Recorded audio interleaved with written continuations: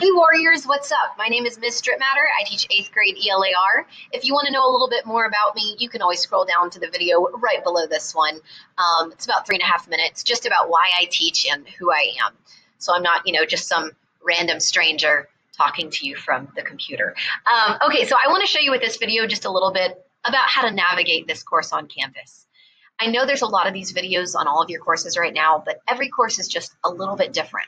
So we want to make sure that you're really comfortable with knowing how to navigate and get around the courses that you'll have. So the first thing I want you to know is this is what you'll see. So if you see this cool like pink purple frame around my screen, that's because I'm in student view mode, which is pretty sweet. You don't want to see my teacher mode. It's a hot mess. There's buttons everywhere. I'll show you someday if I'm feeling particularly stressed out. Anyway, so on yours, these are going to be your options you have over here on the left for now. This is our homepage that you're on right now. Congratulations, you found that. And modules are going to be where all of your daily learning stuff takes place. We're going to look at that in depth in just a minute. Grades, I want you to ignore this for right now. What I want you to look at for your grades are going to be what shows up in Skyward. Skyward is going to be the place to check your grades. This button grades and Skyward grades are not always going to match up, which kind of stinks. So for right now, I'm going to leave this here, but really don't use this right now. Google Drive is exactly what it looks like. You're going to click on that link if you want to go to Google Drive, which you're actually going to be doing like several times a week because a lot of our assignments are going to be done in our Reader's Writer's Notebook, which we're going to set up together on Wednesday. We got a whole lesson just to get that sucker set up. All of our journals are going to be done online this year, and I'm really excited about it. Okay, so let's scroll down. Let's check out this homepage. Come on a journey with me. Sorry, I'm kind of cheesy sometimes. So we're going to scroll down, and we already talked. This video that I'm showing you right now will be here. Here's the About Me video. If you keep scrolling, this is going to be your course like buttons that you can find everything on. So contact Ms. Stripmatter, parents and students. If you click on this link, you'll find my email, my phone number. Sometimes there's going to be Zoom information, all that good stuff. Underneath that are course resources. And I'm actually going to click on this one to show you what's going on here. So course resources are going to be links to any other websites or apps that we're going to be using.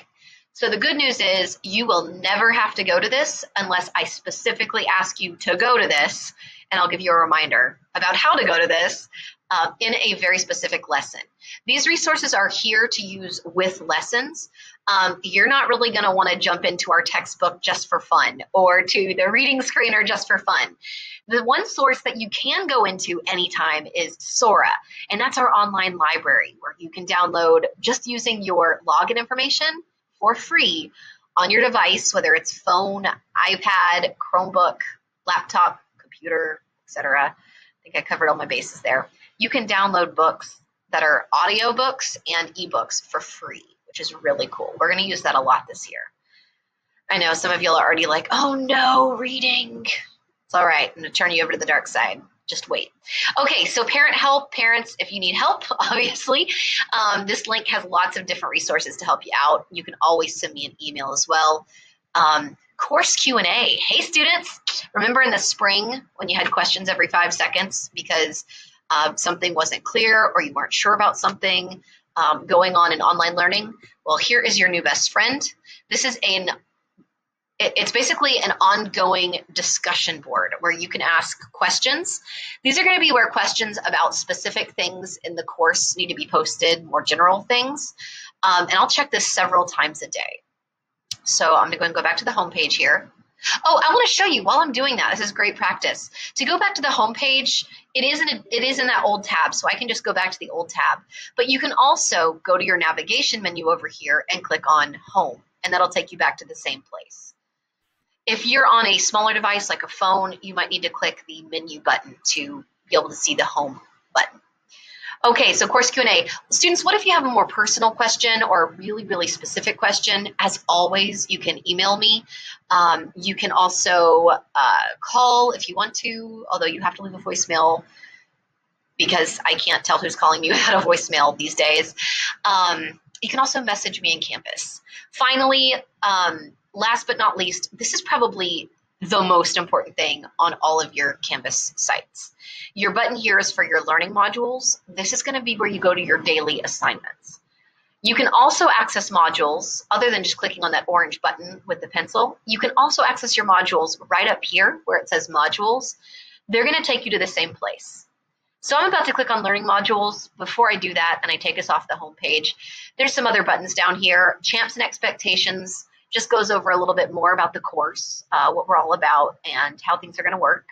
And Looking for a Good Book is currently under construction. It's going to be where you can find book recommendations throughout the year. You can watch trailers, book talks, all kinds of cool stuff. So let's check out the modules. I wish that Canvas had called modules something else, maybe like sections, because module's not really a word that we use in everyday English. It's kind of confusing. So let me show you what a module is. On yours, a module is going to have a gray heading, and everything is going to be underneath that. So a module is going to be a section of work. It might have assignments in it, information. It might have quizzes, warm-up, like bell ringers, which aren't really bell ringers because there's no bell, reflections, exit tickets, all of those are going to be in your modules. The very first module that you're going to see in most of your courses is going to be your Begin Here module. This is not actually a module that has assignments in it. It's basically just to help you get acquainted with the course and your teacher. So you can click on any of these. You can also access pretty much any of these from the homepage too.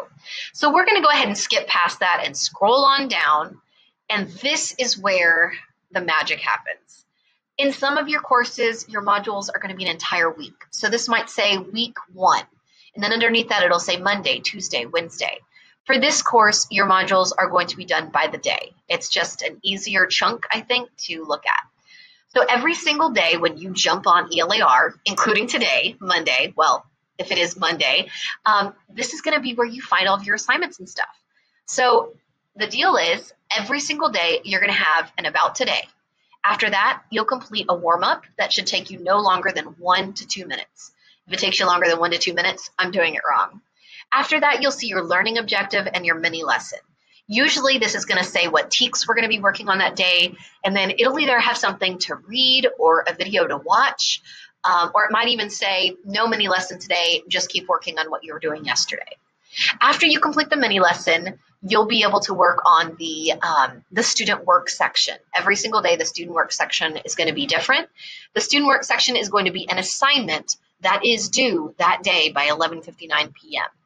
After you complete that and you click on the next button, you're going to go to your daily reflection, and the daily reflection usually takes anywhere from 3 to 5 minutes.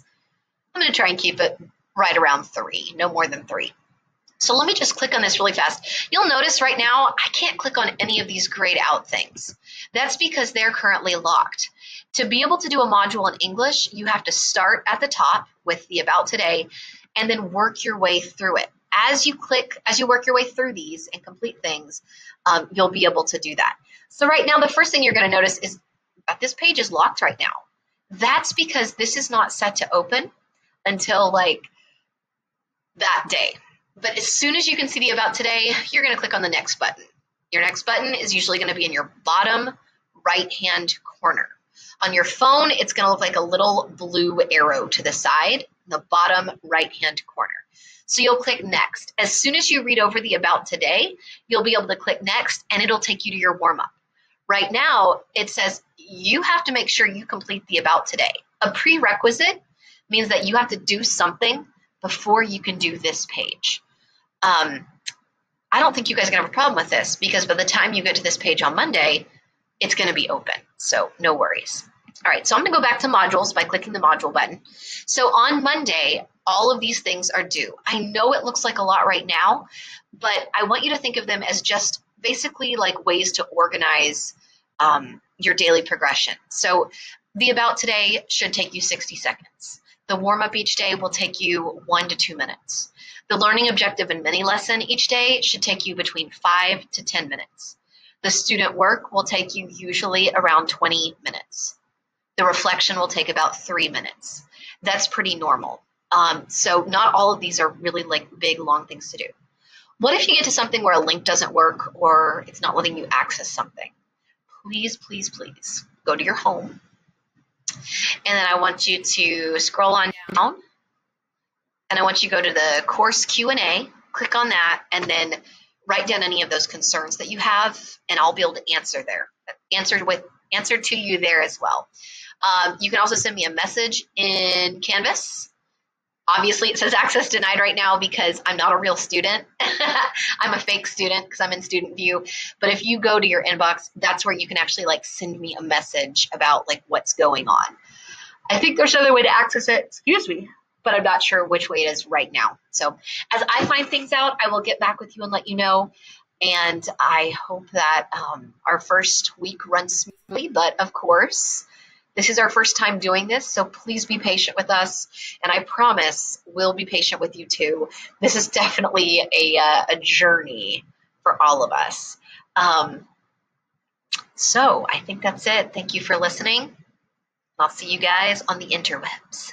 All right, bye for now.